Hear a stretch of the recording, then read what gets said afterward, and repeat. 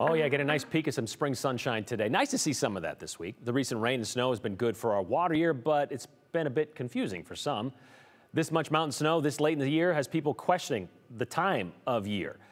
And animals, apparently.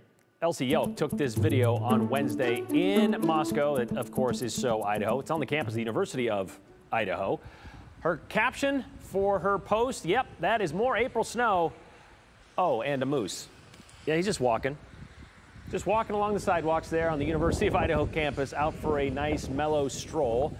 Likely pushed back down to lower elevations because of all the snowfall. Moscow saw about 3 inches of snow on Wednesday, much higher in the mountains there, of course, with a high of just 39 degrees. That's 16 degrees below average for that area as when it comes to high temperatures. So hashtag, Elsie said, sidewalk strolling. Good thing that those sidewalks are heated up in Moscow.